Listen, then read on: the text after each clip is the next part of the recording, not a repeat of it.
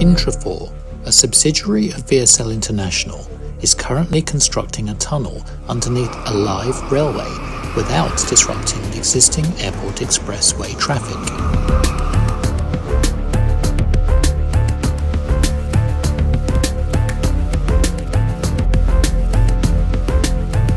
Prior to the box jacking, an extensive campaign of grouting is completed underneath the railway to improve the ground conditions to allow for the excavation of the tunnels and to provide water cut-off.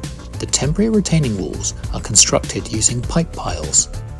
Bulk excavation is carried out to allow for the installation of the ELS whalers and struts. The canopy roof is constructed directly above the crown of the future tunnel using micro-tunnel boring machines. Following completion of the canopy roof, the bulk excavation resumes to enable construction of the jacking slab.